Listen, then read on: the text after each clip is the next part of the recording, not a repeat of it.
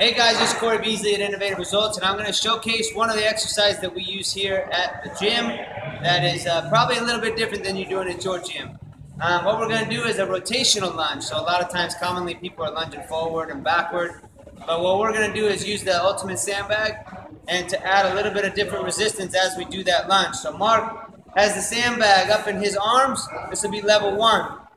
Mark's going to take a drop step lunge back, driving through that front heel, keeping that bag real high, and then he's going to rotate over the front leg, which is going to challenge the torso, challenge the hip, challenge the leg.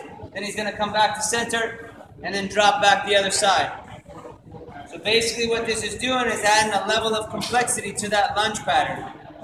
So that's good, Mark. So now we're going to move on to level 2, guys. So this one will just add a little bit more complexity. He's going to hold the bag from the handles as he does that same drop back lunge. He's just going to place the bag outside of his front leg while maintaining integrity and posture throughout his system. And again, this is adding a ton of tension through his torso as well as his hips and legs. And then he's just rotating sides as he goes. So this might be something you guys can add to your workouts to add a little bit more, get a little bit more out of it, and add some more fun. Hope it helps.